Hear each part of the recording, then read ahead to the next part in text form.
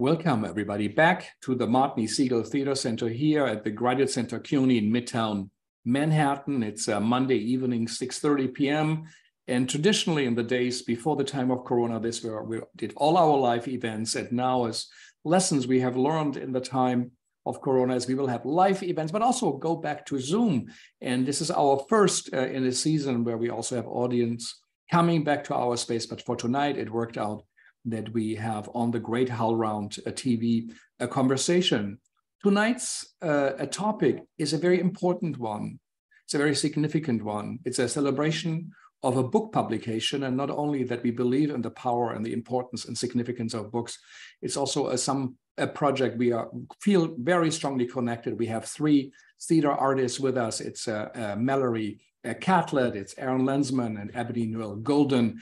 And it's a book that is called The City We Make Together. We're going to talk about it. It is a project I admire very much. And it is a project that is participatory in, oh, there it is. Yes, Mallory held up the camera. And it can be bought online, yes. And it's on a new reinterpretation of the thousands of year old idea of a democratic participation of citizens in theater. What, in a way started with Greek theater, and now we come to a contemporary art that really is a new way to reinterpret tradition, to reconnect to it. And we're going to talk about it again, the city we make together, city council meetings. Primer for Participation by Mallory Catlett and Aaron Landsman.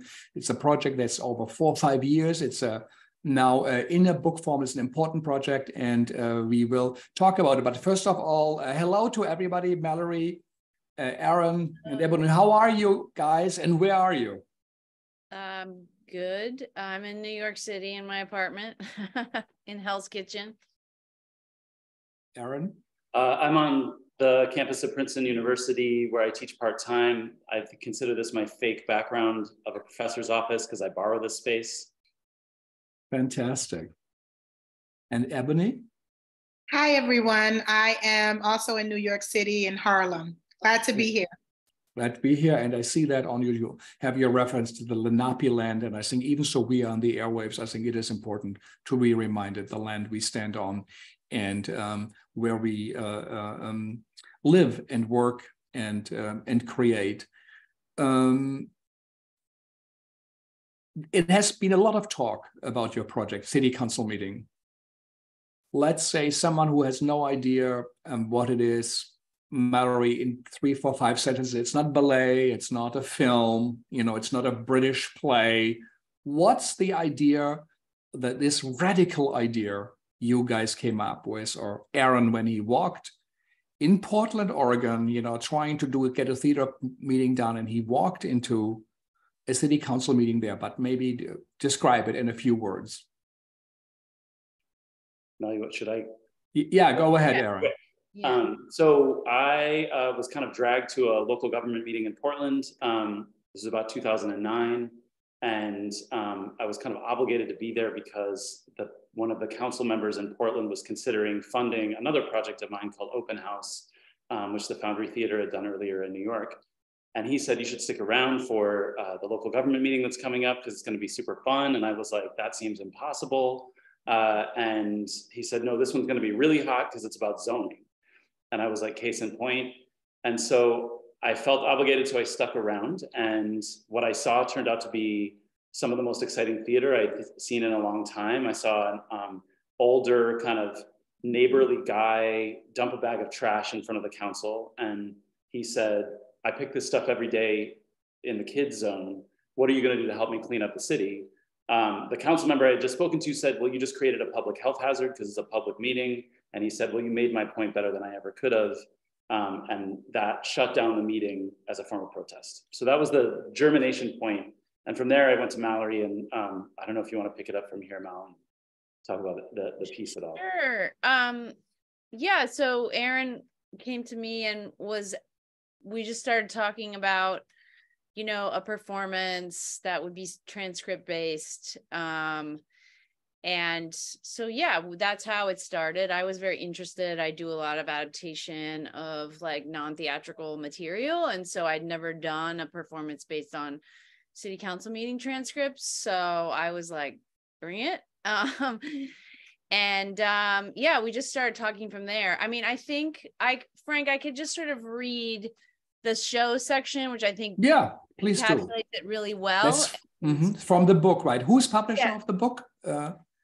University of Iowa Press, and it's a series called Humanities in Public Life.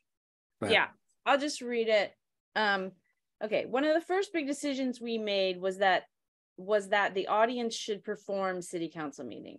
If the piece was first and foremost about civic participation, we wanted the form to lead us to a better understanding of why we do and do not participate. A big part of our inquiry became what else time and language can do beyond telling stories through characters. Before city council meeting, neither of us had worked with bureaucratic language or taken apart social and political structures, but there seemed to be a pathway in these dense and loaded speeches and procedures. We came up with 3 questions that guided us while making city council meeting. How could an audience run a performance together with no preparation?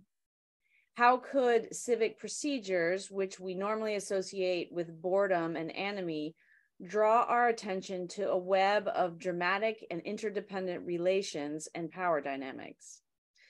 And how could we make a piece of participatory theater that we would enjoy, avoiding all of our experiences with that form in the past, in which we were often asked to join the make-believe acts of a group of well-rehearsed actors without any of their preparation? These questions helped us think about form, content, and context, and at the same time. If our show is about participation and democracy, how can the invitation into the space, the kinds of people who shepherd you through it, and the way the script is printed throw those issues into starker, more complex relief, while still being legible to you if you just walked off the street? Once we put these questions at the center of our process, we were able to build the piece around them. The orientation, a 4-minute video that asks the audience members to make a choice about how to participate in the performance as counselors who act as council members and speak most of the text, as speakers who get a piece of testimony, as supporters who don't speak but receive instructions and take actions, or as bystanders who simply watch as they would a performance. The meeting, a 75-minute procedure enacted by the audience with a group of trained staffers, both artists and non-artists, comprised of local government meeting transcripts, excerpts edited together with some of Aaron's original writing. And this section looks and feels a little like a poetic riff on a real local government meeting and follows the structure of most government meetings we saw. The local ending, a 15 to 20-minute original performance created with and enacted by community members in each city where we presented the work. We often tried to get adversaries around a particular issue to cooperate on making this local ending with us. By cutting and splicing together bits and pieces of meetings in several cities, our theater work created an amalgam of the many places we visited, an archetypal local government meeting, our city we made each night by performing it. We did this by figuring out what effects, situations, and structures might be common to most US cities, even as the language and form changed from place to place. Fantastic, thank you. So if I recap it, traditionally we go into the theater, we pay money, and we look at brilliant artists who studied all their life to move, to dance, or speak a text. We think about what they say, and we applaud, and we go home. This project, audience members participate. They come in a space. You have a reenactment of a real city council meeting, kind of a cornerstone, a foundational meeting of a democracy. People, for the people, by the people, with the people, and you follow formalities of a council meeting, and you ask audience members of all ages to participate. And often a 17-year-old girl could read, someone of a 65-year-old council member, or the other way around, someone reads, what some say, a very diverse audience. The work of Rimini Protocol comes to mind, that opened up a lot of this work. The work of Milo Rao, his Moscow trial, his Congo trials, and where he stages with real people, but in a structured way, a performative presentation and a theatrical experience for the audience. So it's a fantastic thing. We have also with us Ebony, and I wanted to come to you also early on. You're an artist. You work at Princeton University as an artist in residence, if I understand right, from grants you got and have so highly recognized. Why, of all the projects, and there are thousands, I would say 10,000s in America, of artists who have idea what to do, why do you say, this is interesting for me, I would like to work with it, I would try to implement it, create perhaps even a curriculum around it? Yeah, well, thank you for having me this evening. This process of participating in local government is one that is very near and dear to my heart. I'm often making work creatively and also strategically that looks to the people, to the community as resources for social activation and social change. And so this project, and really my role at Princeton is as an entrepreneur in residence. And I'm working with Mallory and with Aaron on how this book and this methodology can scale up and go out into more communities beyond arts communities, beyond school communities, to really reach deep into our neighborhoods, to activate folks that are wanting to work block by block, neighborhood by neighborhood for local change. This is interesting to me because from a scholarly perspective, as well as from a creative perspective, I am very interested in how government performs. So from a performance studies perspective, how do systems perform and how do people as actors within those systems shift them? And so the idea of participation is an activist imperative, it's an intellectual imperative, and I also see it as a subversive imperative. Everyday people who come into places, into city council meetings and dump trash in the middle of a meeting are meant to disrupt some of the norms and the ways that government performs, and that we just kind of, we have rested there. So the idea that each city council meeting and each variation of this is a new way of understanding ourselves politically, socially, culturally is one that's of interest to me. I'll just say also that the idea of participating in local government being an arts enterprise is one that is quite enlivening. Oftentimes when we think about the place of art and social change, we think about it from a nonprofit perspective. We think about it from an under-resourced perspective, unless we are, talking about big commercial theater. But the idea of communities of performers, of government performers in that regard, of those who are thinking about moving and shifting how we make policies and practices that impact our everyday lives. For those folks to be able to sustain these practices beyond an artistic, leaning is one that also is exciting to me, and one that I want to help support and scale out into nationally all over the country.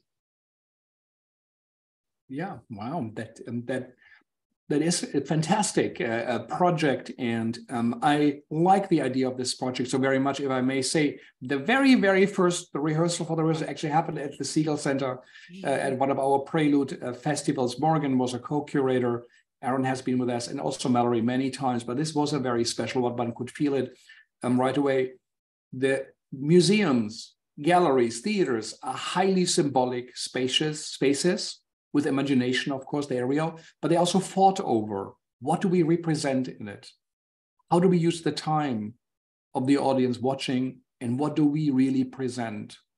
And I think, as we had the talk earlier 2 weeks ago with Michael Klein and Corey Tamler, it was the idea of their parliament.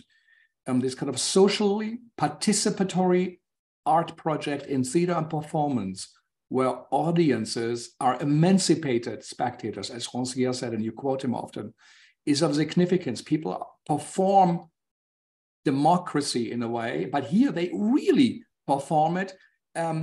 Aaron, if I can come to you, how did you dream this up? I know you said you saw a Wooster Group performance when you walked into that space, but you said, I would like to reenact what they are doing because it is so important. How did you dream that up, and what forms, what rules, what methods, what do you use to make this happen in different spaces? It's hard to think that a Portland, Oregon meeting works in Texas and in Florida and in New York. Tell us a little bit. Sure. Well, one of the things that has been great about first working with Mallory and then joining forces with Ebony to think about the different forms that this project could take is that I think all of us start with the assumption that there is a lot of knowledge, power, and creativity already in communities. So there were a number of ways like that I was interested in engaging this material. One was I was just started visiting local government meetings whenever I was traveling, like to teach or to perform with someone else. And there was always some moment that was relatively theatrical. It might be like a going away speech by a counselor in Bismarck, North Dakota that we used in the piece, or churches complaining about a new drainage proposal in Houston and all the layered politics of how the churches and how real estate was influencing public policy there.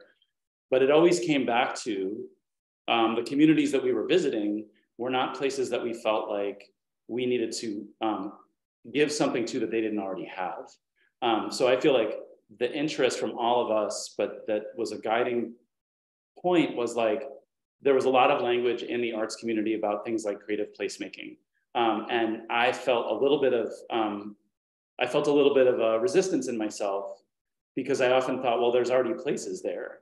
And that even under the best of intentions, sometimes projects that get headed under community engaged work or creative placemaking, specifically by artists who might be white, who might be coming from New York or from a major urban center to another place, might not already come with the idea that we have to recognize that the knowledge is already in the room. And maybe what our job is to put a frame around it. So if I think about the Wooster Group, Liz Lecomte's phrase that always sticks with me is, she feels her job as a director is to put a frame around the actors' lives.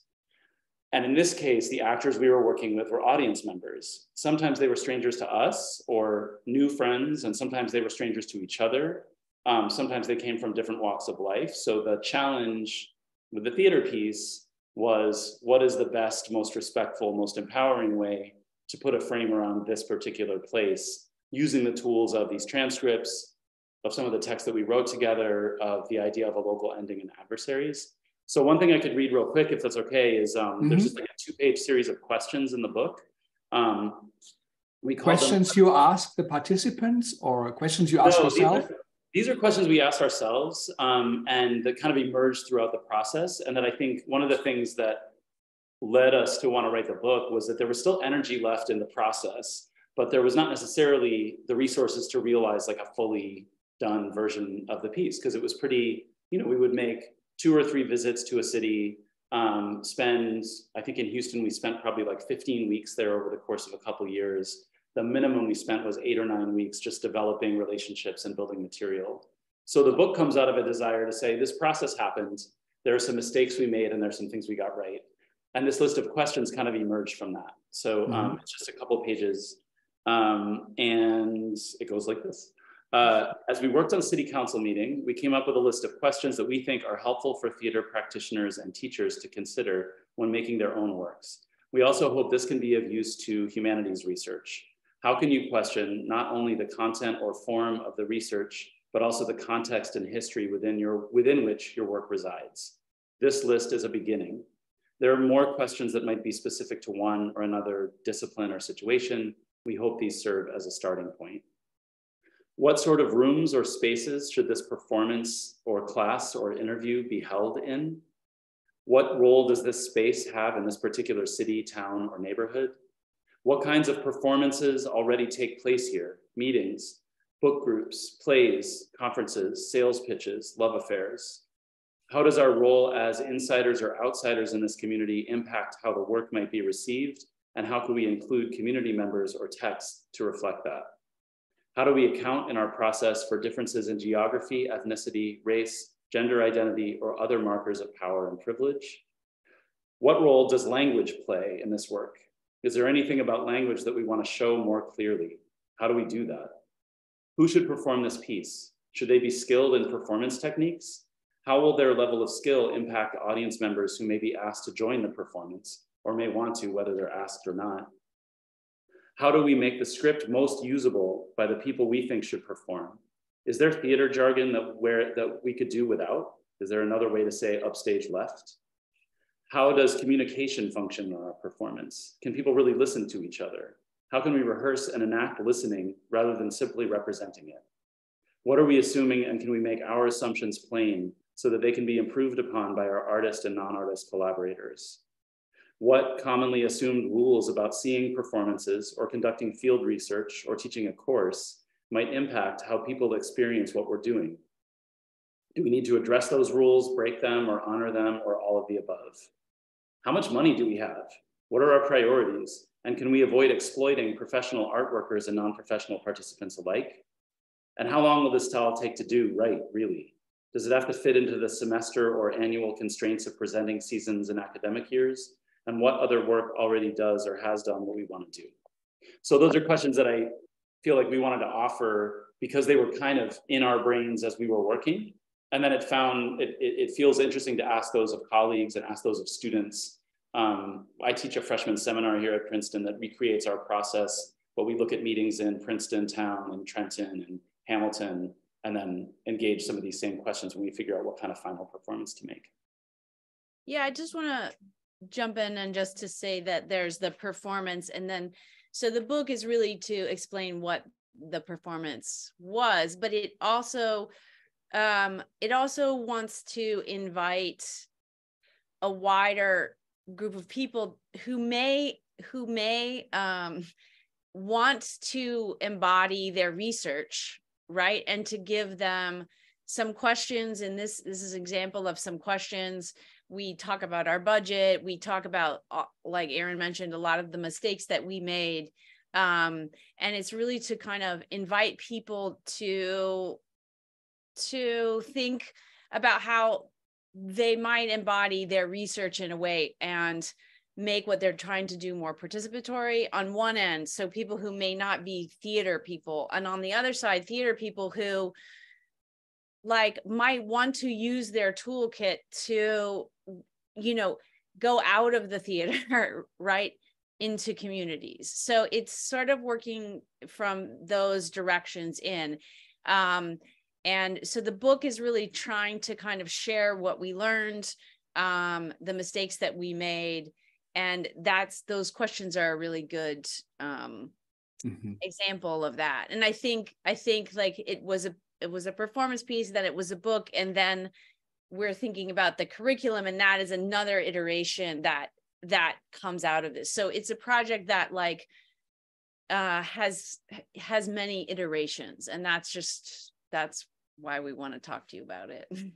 Yeah. And I'll just say also, the idea of everyday people who are not in the theater and not in the government being more, in a space of embodying what they really feel, what they really believe, and leaning into that is something else that the book, I think, helps people to understand. What does it mean to be in your own practice?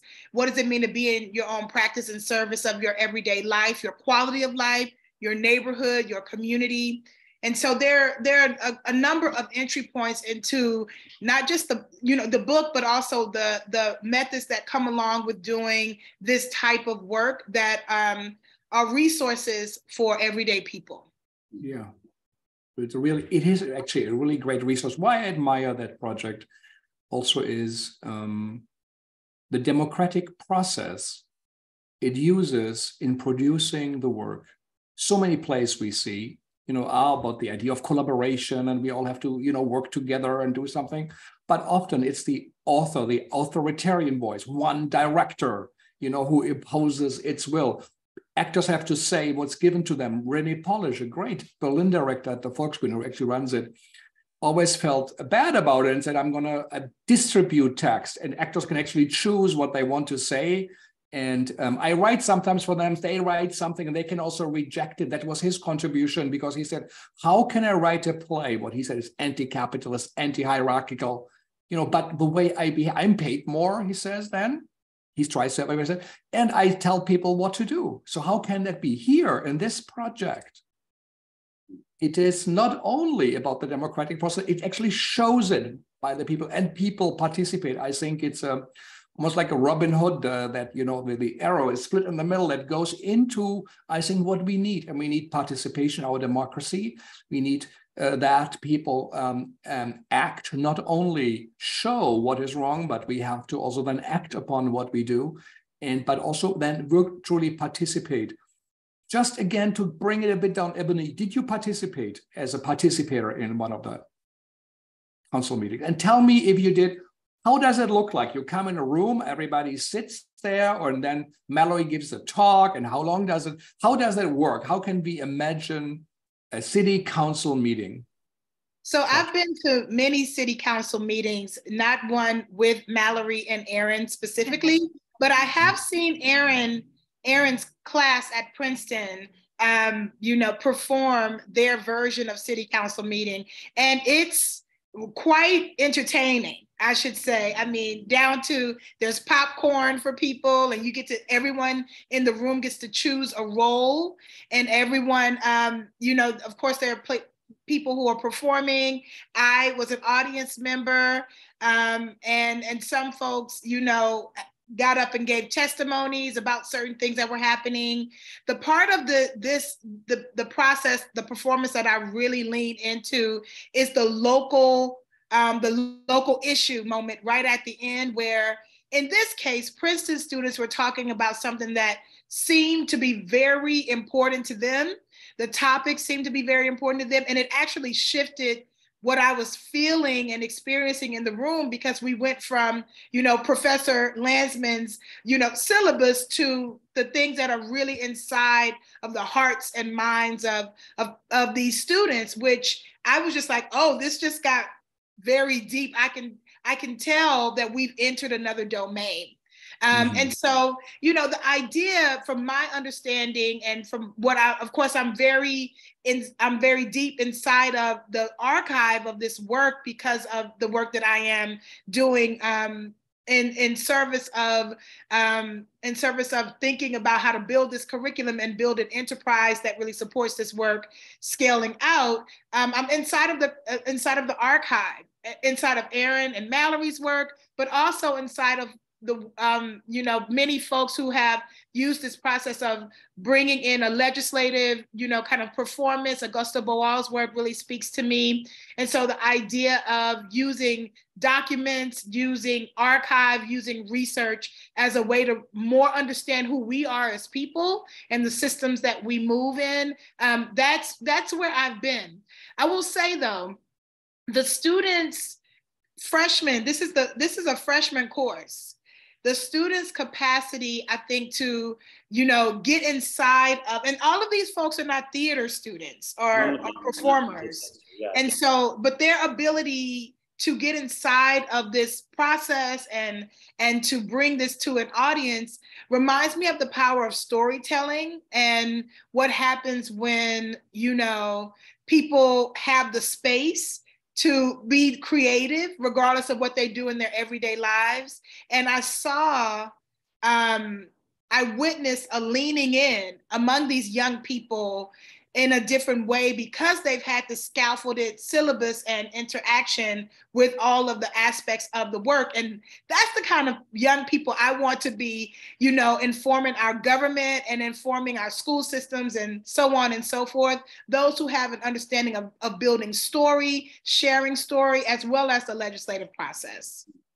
Yeah, I also just want to say that I think that city council meeting, like formally, and you're asking about like how the instructions work, I think like one of the things is that the focus is always like, how do you keep an audience's focus on the system, right? I think this is what's really, and this is a sort of Brechtian thing, right? It's like, you know, how do we look at something and think that the acting style was created in such a way because he wanted the audience to think, well, he did that, but he could have done that, right?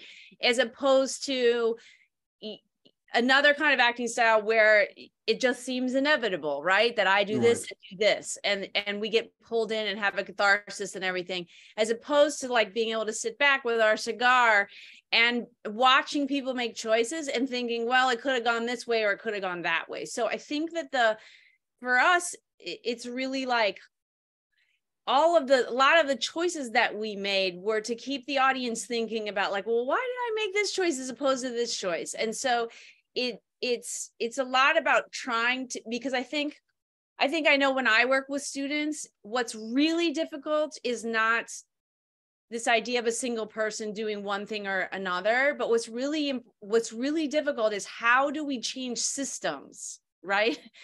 Not how do we change systems? That is like one of the most difficult questions we can ask ourselves, right? And so I think the point of the way that we structured city council meeting was really like, how do we always keep the focus of the audience on the system? Like, it's working in this way. How do I feel within the system right now? I've made this choice. Why did I make this choice? How is this room making me feel? How am I judging others? How is this bureaucracy empowering certain people and not other people?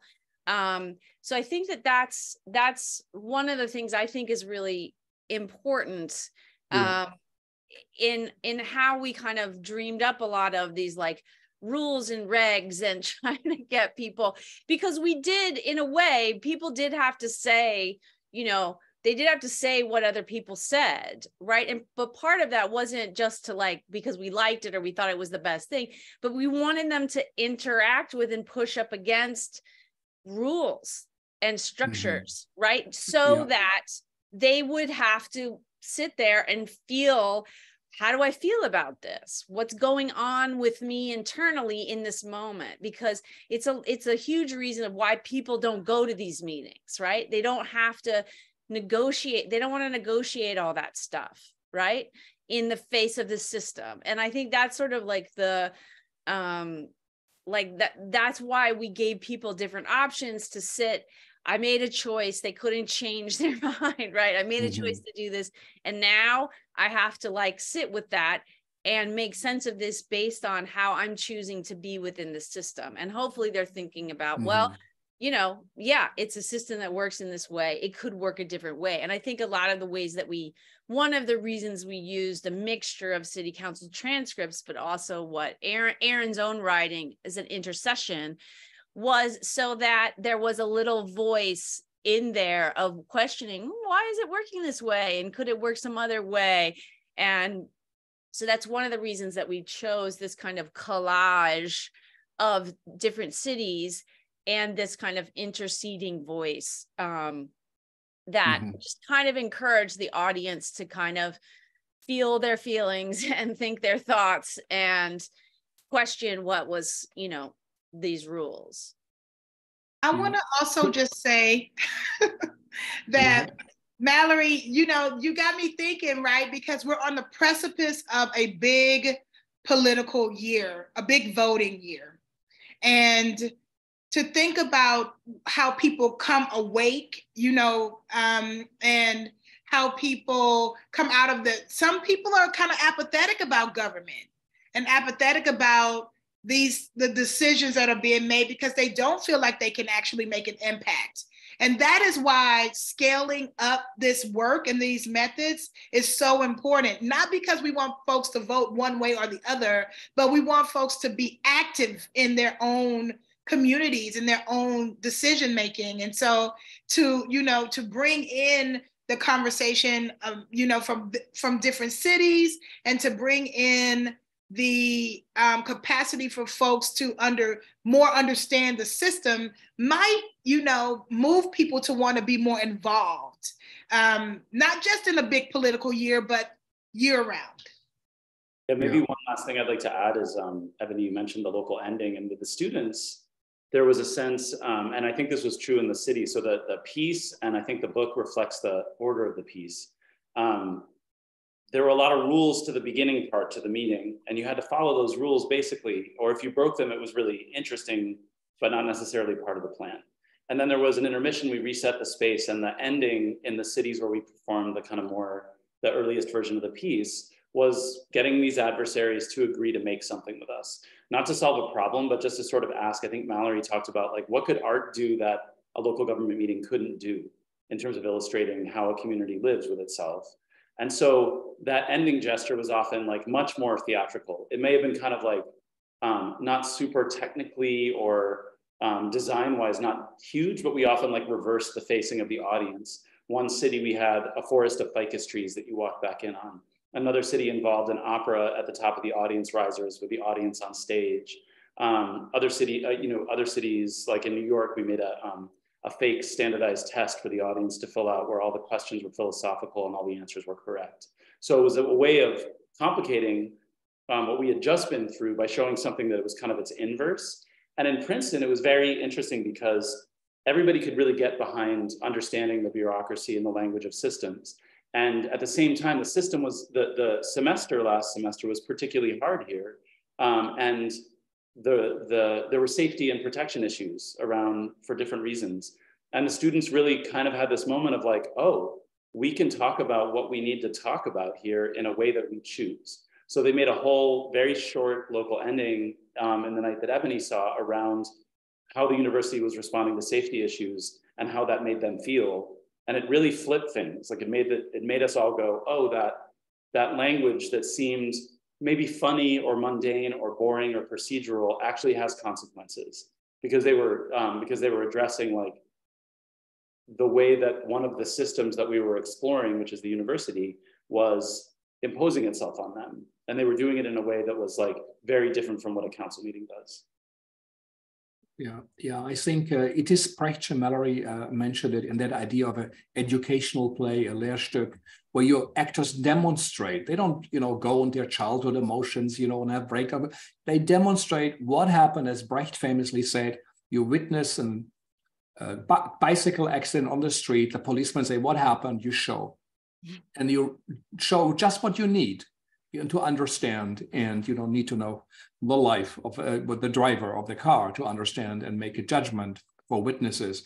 The idea that it's democratic, that it encourages participation in a society where it is endangered at the moment. You say we are in one of the book comments, you said, we're at the end of an empire. We come to an end of the epoch of rights. It is endangered.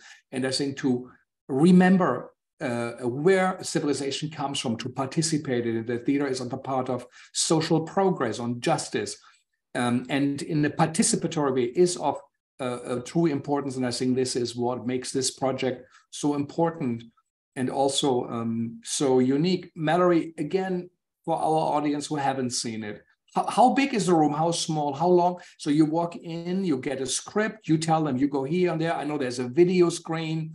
Yeah. Some speeches, are prepared. How long does that take if someone wants to participate?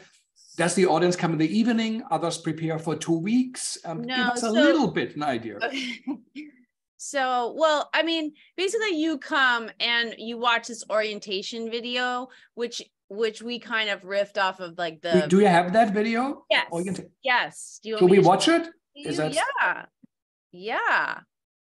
Here you go. Thanks for asking, it up, Frank. So everybody who comes in at 7 p.m. to see the show sees that. Yeah. Yes. It's modeled a bit after jury duty orientation. And this is from San Francisco. So we worked with a local supervisor, which is their equivalent of... Okay, so every audience member comes in the room, sits on a chair in the setup of a council meeting and watches this video. Yeah, and it's on 2 monitors that are on either side of the council table. Good. Hello, I'm Supervisor John Avalos. In the Book of Laws, the Greek philosopher Plato lists 7 qualifications required for governing and for being ruled. The first 4 are based on what he calls a natural difference, the difference of birth, parents over children, the old over the young, nobles over serfs, and masters over slaves. The 5th, Plato calls the principle of principles, or the power of those with a superior nature, the strong over the weak. But for Plato, the only one really worth discussing is the sixth one, the power of those who know over those who do not. So you have four categories based on hard facts. I was born before you, I was born richer than you, I own your land, I own you. But these aren't as good as the two more theoretical pairs, natural superiority and the rule of science. I'm better than you, or I know more than you. Boom. You'd think that was enough, but here's the thing. Plato lists a seventh category. It's something he refers to as the drawing of lots, or the qualification of no qualification.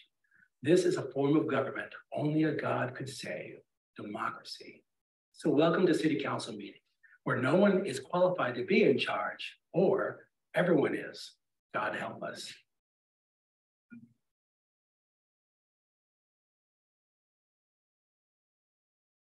By joining us tonight, you'll be standing in for someone who was actually part of a local government meeting somewhere in the US in the last 3 years.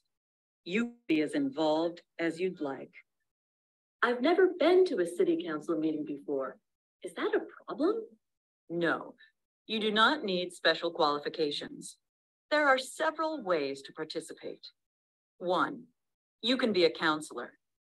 Counselors sit at the council table and conduct the meeting. We have room for 6 counselors. 2, you can be a speaker. Speakers receive a piece of testimony that was given by someone at an actual city council meeting. Speakers sit at the testimony table and speak directly to the counselors. If you want to be a speaker, we'll need your name so we can call you up to give your testimony. 3, you can be a supporter.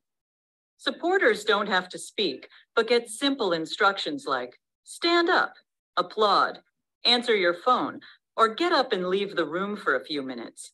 The kinds of activities that take place at any local government meeting. 4, you can be a bystander. Bystanders are people who just want to observe. If you're a bystander, we'll need you to exit the room until the meeting begins. Throughout the meeting, there will be staff on hand to guide you or in case you have a problem.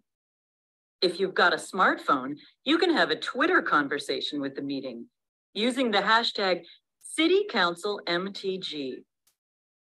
Once I make my decision, can I go back and change it? No. Sometimes city council meeting can seem like just a bunch of procedures and paperwork. Sometimes there's no way to know if you're doing it right. People want so many different things. Sometimes city council meeting can seem like, is anyone driving this boat? The answer most of the time is no. Right now, if you look around you, you'll see you're part of a group that has never done this before. Some people get to city council meeting and go, wait a minute, I thought I'd get to speak my mind. I thought I'd be engaging in dialogue. You know what? You do get to engage in dialogue, but it's a dialogue that has already happened among other people somewhere else. You're just filling their shoes for a little while. Why? Because we think it's more interesting. Or you might feel like, hey, didn't you just say I was in charge? The fact is, you are in charge. You're deciding at every moment how to participate. That's a kind of power, isn't it?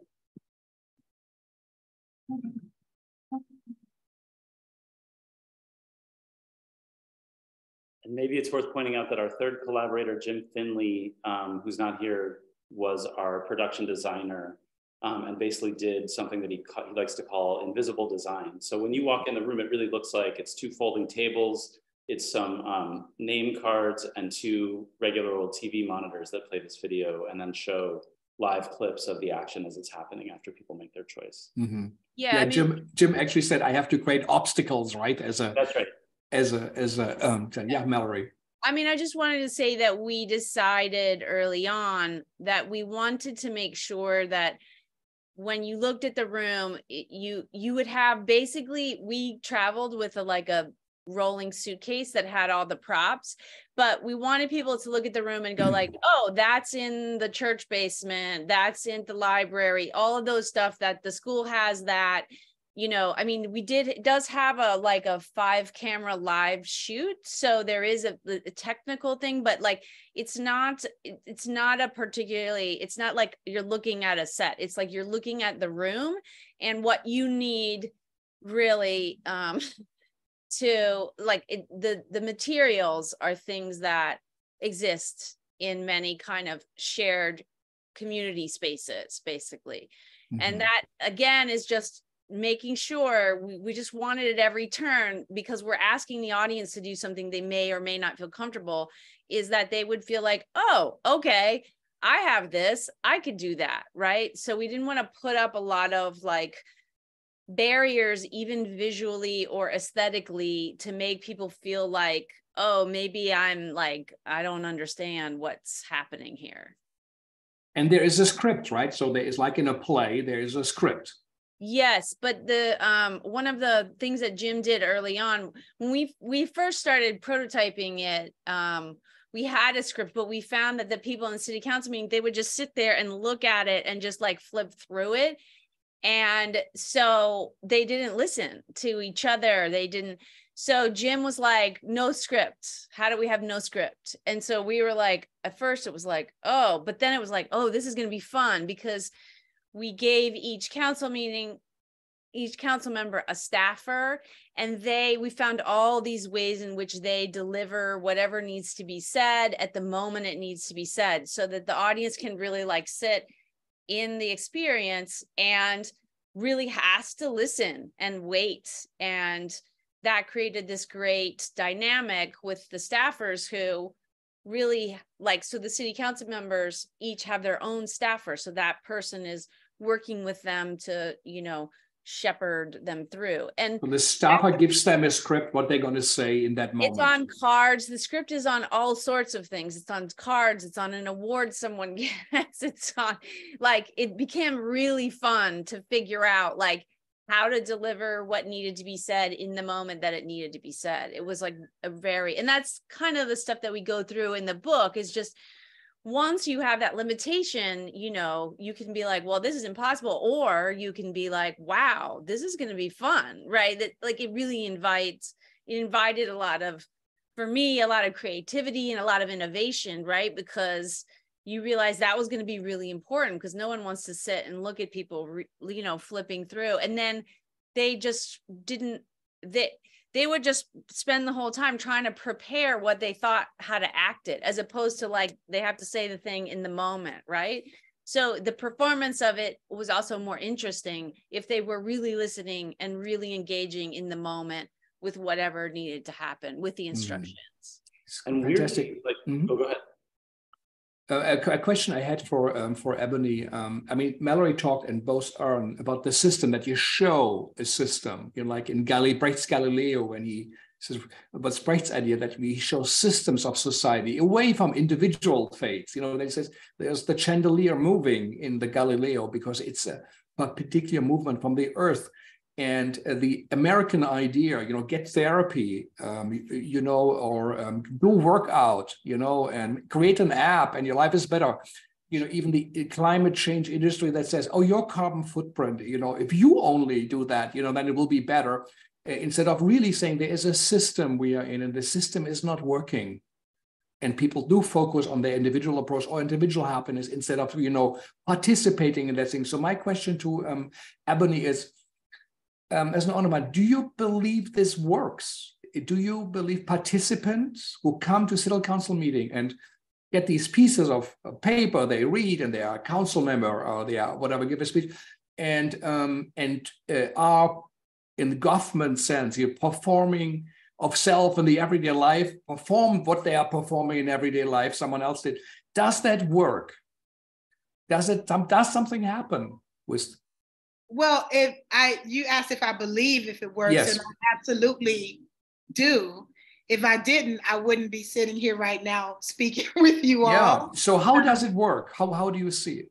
Well, here's the thing. I am a firm believer of you rehearse the world that you want to live in, and you rehearse it by understanding these types of dynamics that are complicated, that are convoluted, that really get at the nuances of what it means to live in this country, you know, and whether we choose to be bystanders, whether we choose to be counselors, whether we feel like we haven't had a choice. The idea of being in a situation or scenario that comes through with city council meeting as a performance and as a methodology is one that allows us to, you know, allows audiences, students, participants of many sorts to re-engage. And this is the thing that I think is most exciting for me about getting this opportunity in front of more people, is the opportunity to really consider what does it mean to be less of a spectator and more of an actor in your own life. And I have seen what it means for folks to be able to, for young people, for communities to be able to collectively, you know, take apart and understand what, and research what is happening that is governing their everyday lives. And that has been, you know, a way in which people have become more active. I've seen this as an activist. I've seen this as a teacher, you know, to ask people to be involved in something that they really don't understand. It's very challenging. But once you understand it and understand that this system is supposed to be for us, it's supposed to work for us and with us, then something changes. I've seen it happen. And so, yeah, I do believe that this works. I do believe that this idea of the forum as a democratic process is one that is super important to, you know, re-engaging and reactivating people as neighbors, people as students, as actors, as performers, as artists. Mm-hmm. Yeah, I wanted to pass it to Aaron. Aaron was about to say something. Yeah. Did you want to say something? Yeah, the only thing maybe I'd add is that makes me, Frank, your question, Ebony, your answer, makes me think that, or something that's been on my mind with this work is there's often a kind of perceived like tension between, do we try to change the system from without, or do we try to change the system from within? That's one of them.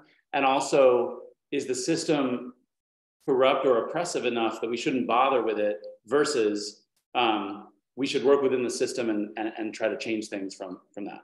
And I see this project at its best as functioning as a kind of both and, meaning we can put a frame around the system and show its oppressiveness, and we can also work within it. And for me, long-term, because I think of all the projects that I take on, Mallory and I were talking about this, and I would imagine that, Ebony, you might think of yourself this way too as a practitioner, is that all of it is long-term, right? City council meeting is a 10, 15-year project if you look at all the forms that it takes. I have another project called Perfect City, which is a 20-year art and engagement project at Abrams. And right now, right? Isn't it happening right now? It is happening, right? But yeah, we have a big thing coming out in June, a kind of series of events. But the goal, I think, is to say, like, from within the system, if we recognize the problems that the structure holds, we can actually start to change the structure both from within and from the consciousness that we have of it, from seeing it from without. So I feel like that's maybe part of the goal, is to honor the fact that it doesn't work for people, and that not working is part of the design. And there's a potential in it that I think, Ebony, you're speaking to, which is that it says it's supposed to, you know, and if we kind of take it to task from working both with inside and outside, I think that's the goal. Yeah, and I also think like that's also there's also a thing about each iteration, right?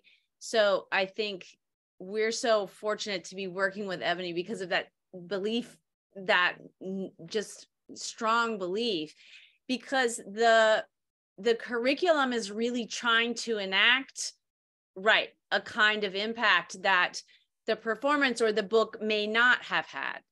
So for me, that each iteration, so the piece of art is, you know, it's like what was our intention with city council meeting is different than the book, and is different than the curriculum, where the curriculum will be the most instrumentalized, right, aspect of the project, where we have to go in and absolutely with this belief that it's working towards this change and towards this awareness, where with the book and with the performance, it's it's slightly different, right? So that's, I think, also what's interesting about the process and the iterations is the kind of instrumentalization of the ideas is also different in each iteration. And I think there's a goal, or there's a thing to point out in what Mallory said, which is that like this piece started as an experiment in a form, right? I saw something and then I brought that to Mallory and it was like, this is an interesting form. It reveals something about our interests, but it wasn't necessarily to make the kind of impact we're talking about now, but it just sort of has led through an evolution and through thinking and talking and writing to something that could have that impact. I think I'm just putting that in there as a plug for both this kind of socially engaged participatory work that we all are invested in, as well as like the formal experiment that's kind of like a bunch of people going, what if? Because that's also the background that I think all of us come from as well. Yeah. And I'll say that, you know, in the realm of culture strategy that I dabble in from time to time, that there's an idea that art can help to bring awareness, art can help to create conversations, can help to shift the hearts and minds of people. And along that continuum of impact, we get to shifting the individual, but then we get to shifting the systems, the behaviors of people and the behaviors of systems. And there's a piece of this that I think, you know, really lends itself to a deeper, to more conversation about, you know, as we're talking about what does it mean to shift systems. And systems are, you know, these kind of animated bodies doing their thing on their own. We are a part of what makes a system be that thing. And so the idea that we can change, you know, how we behave, how we feel, how we move, how we talk, means that we can also get inside of what is working and what isn't working with these systems and change them as well. If that means dismantling them and getting to the other side of that, then there is, you know, a thought about that. But the idea is that we understand that change is elemental, that change is, you know, personal, and it requires that before we can get to the outer. So, yeah. Mallory, I'll pass it back to you. I can't even remember. So you must have just taken me in the right direction. It'll come back. We'll come back. What I would like to just throw in, there's a lot about theater and politics, political theater. This is politics and theater as close as it gets, you know, in a way. It's a reinterpretation of a work, of a Piscator, of a living theater, you know, of a Brecht, of a Boal, and an updated version, a contemporary version that really also takes spectators as collaborators, as emancipated spectators, as Rancière, the French philosopher, who also was in our Segal program, and what he said. But a question to all three of you: what are the theoretical frameworks? Who do you look at? What did you read in that research to come to this project? You know, I think it's one of the interesting things I learned is that theater artists learn Aristotle and visual artists learn Plato. And so I never really knew about Plato's skepticism of these Aristotelian ideas, which are at the heart of Western theater practice. And I don't think I understood that there was always this debate with the deep distrust of Plato towards the arts, and also the performing arts, especially as not natural, as fake, right? Yeah, and Aaron's father, I mean, Aaron grew up with Plato, so that was something I learned a lot about.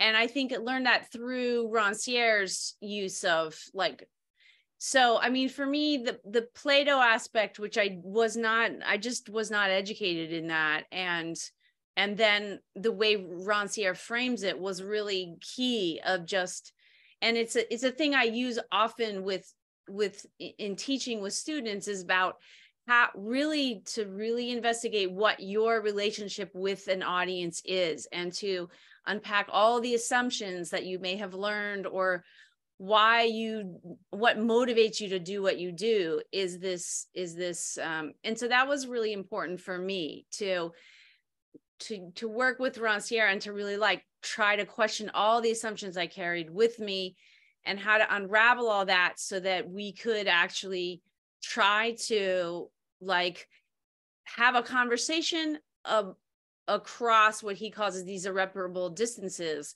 right? That is actually and to make a multifaceted performance where everybody could have, there was a boundary, there was a sense of autonomy, you know, that we were working with autonomous people doing something together. And that was very, you know, that was really key for me. And I would say, just to add to that, you know, Mallory, I like the way you phrase it, because it sounds like Plato and I were childhood friends. We grew up.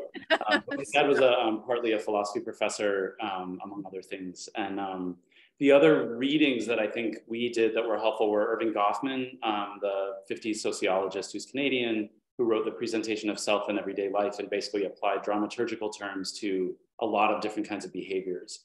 And he specifically was really interested in power and how we perform power. And then there was another, Robert Futrell was a scholar who built on Goffman, who wrote about one city's local government meetings over the course of a year using Goffman's framework. So that was really helpful to see those power structures play out locally in these kind of seemingly informal behaviors. The last person I want to shout out to is Greg Snyder, who's a Baruch professor now, wrote a book and does participatory ethnography. He works with subcultures and basically tried to change the way in his work, the kind of top-down approach to sociology that is often done, where there are subjects, there's a researcher, and there's a lot of status and power that are problematic within that role. So when we made our local ending, we often interviewed people, and I used Greg's approach just because I knew him through his writing and through working together, honestly, at a restaurant, where I would interview someone and not take notes and not put a recording device on. Then I would go back and write what I remembered the next day, and then I would show it to that person and say, does this sound like you? And I might even have ideas about how we might build on what we talked about, but they could say that's total BS, or I like this part, but not that part, or I want to rethink this, or yeah, that sounds like me.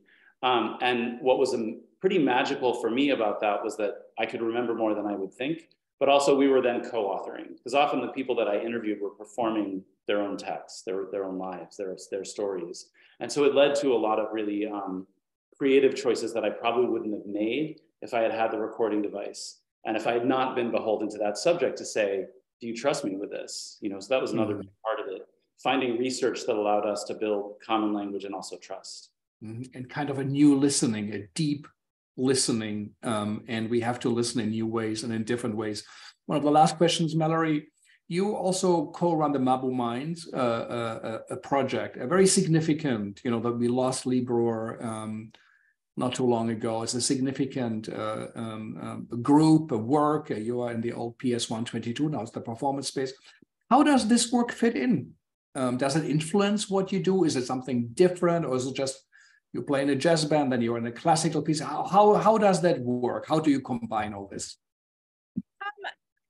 I mean, I always think that, like, for me, the legacy of Mabu is very artist-centered and also innovate, like, where artists were given the space and the time to, like, prepare to do the work and to explore it in whatever avenue they wanted to go. And I think, like, for me, I feel like what I learned about city council meeting was this: once you embrace these limitations, it is actually the key to innovation, is what I really learned. If, okay, so the audience has to perform and there's no script, suddenly I had all these newer ideas that I'd never had before. And so I do think that when I think about the, you know, Mabu Minds, they a lot of their early work was like, okay, there were these strict limitations, or these like strict ways of studying form and content, right? And then they just had the space and time to push it until the thing emerged. So, I mean, I guess that's how I feel like there's something in the practice, which is about really allowing yourself to indulge in the limitation or whatever that curiosity that you have is, and to see it as the key to, like, formally, because I think one of the interesting things about Malibu's history is that they were formally innovative, right? I mean, they did just some plays, but they ended up using media. People were seeing theater in a different form than they had experienced it before. So it's a continuation in a way of a so formal me, experience. Yeah. So for me, experiment. I feel very comfortable there, because I feel like the history of the places, people were like, well, I just had this, I want to explore this kind of thing, and I want to push it until a new form emerges. And so that makes me feel very like, you could just feel it in the place, you know, like, and they know how to, like, we know we want to give other artists those resources and that space in a way, and that philosophy, we would kind of want to bring that to the table for other artists, for younger artists. So I guess that's a way I would say. Yeah, and I think Lee Brewer would agree. I mean, I think we did his last public interview here on the Segal Talks.